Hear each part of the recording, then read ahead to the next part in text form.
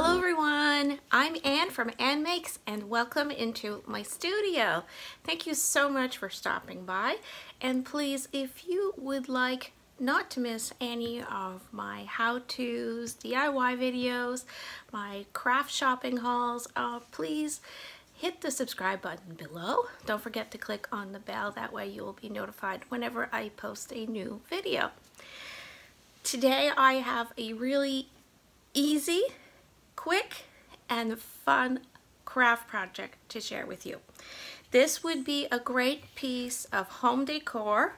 You can use this anywhere in your home. You can also use this as a storage thing. So here it is.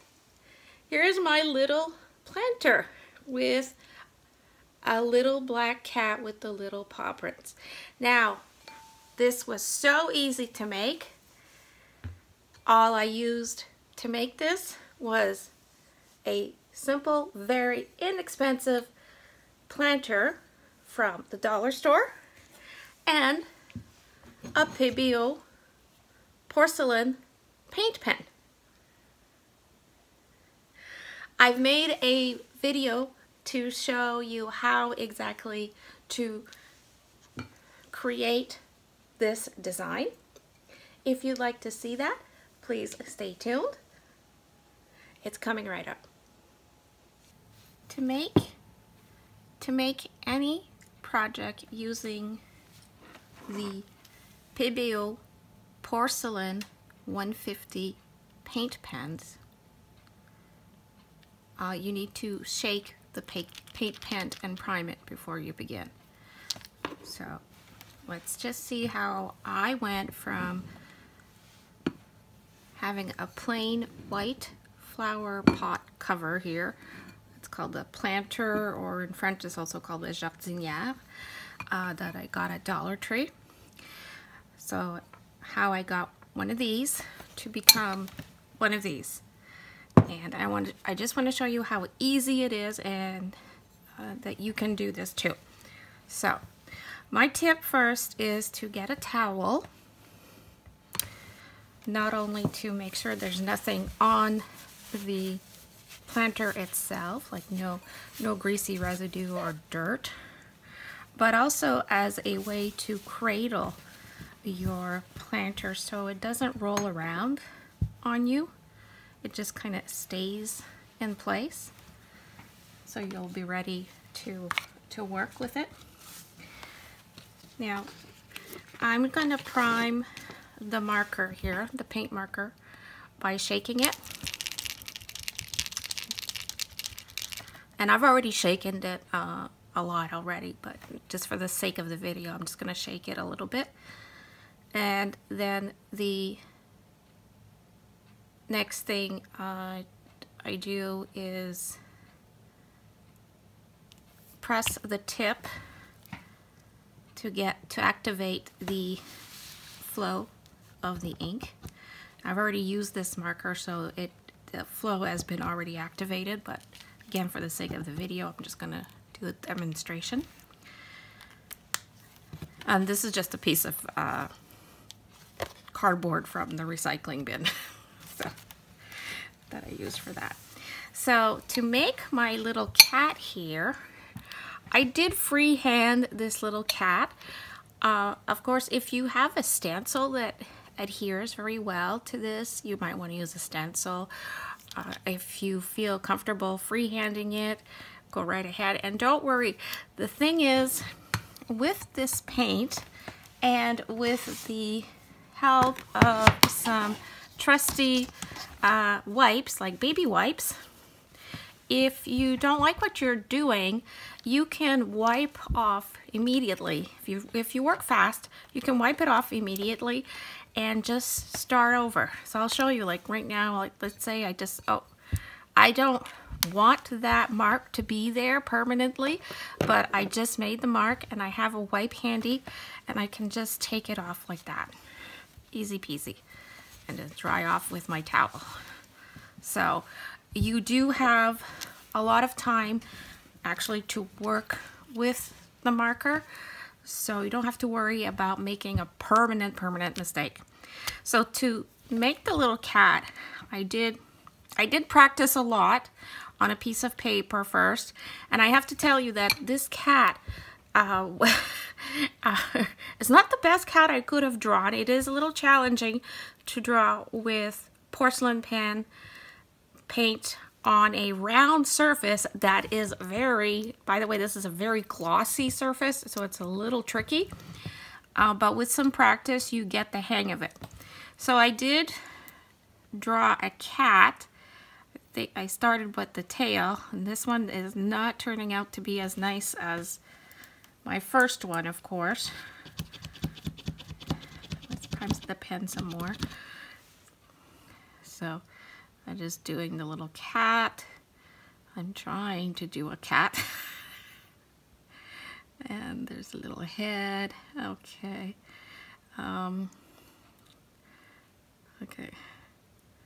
And the body and legs.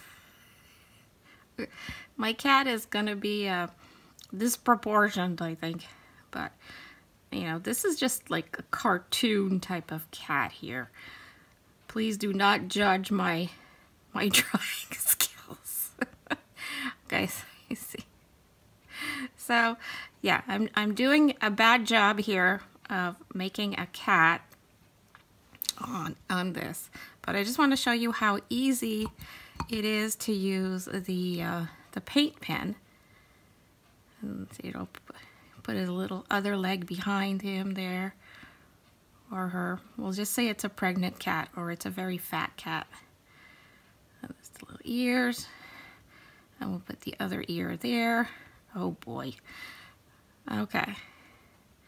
Okay, this is not my best artwork ever, but I'm just doing this for the purpose of demonstration. So there's my cat. Now to make the little paw prints, what I did is I took a piece of, you could use a plate, you could use whatever. I'm just using some packaging that I can just throw away after. And I'm priming some more paint from my pen, but really just so I can have a little bit of paint in here. And what I do then is take the pen and I make like a dot, and that's going to be his little paw, or her little paw. And I'll make another one here, and I just make little drops, little paw prints like that.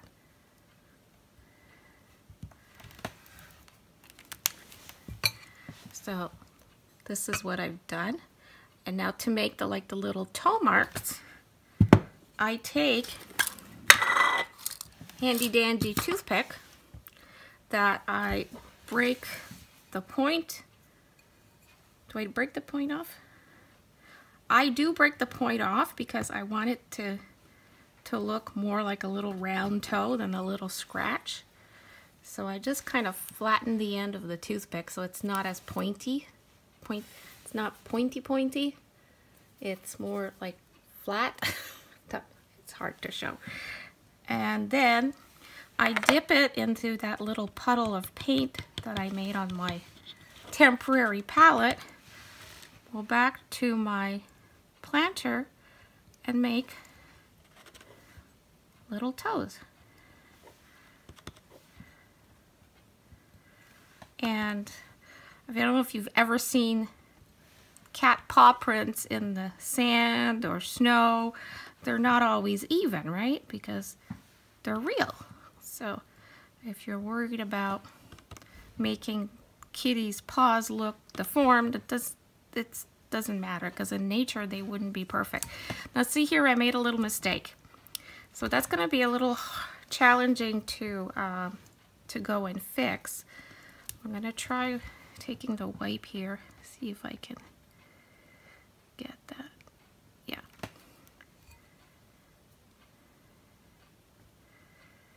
Yeah, I'm not going to be able to. It's too tiny and too tight a space. I'm going to have to just remove the whole thing, maybe. Oh, there we go. That's not too bad. And then I can make fix the little toe here. There. Okay, that works. That one, and that's it. So that's my trusty tool. So all I needed to make these little paw prints and the little cat were, and I have difficulty talking and painting at the same time. I'm making lots of mistakes. All I needed was the porcelain 150 paint pen. This one is a black and anticrite by Pebeo, and a toothpick. Now I'm just going to show you that the time that we've spent working on this. I can just erase everything and start over if I want. So now I'll just take everything off. It has started to dry, but we still, the paint is still wet. So technically we still have a window to remove everything. So that's what I'm doing here. I'm just gonna remove everything.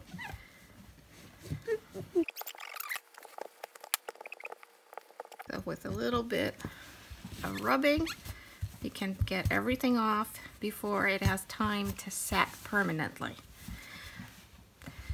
And if you want to make your project washable, bake the project here, the painted planter, in the oven.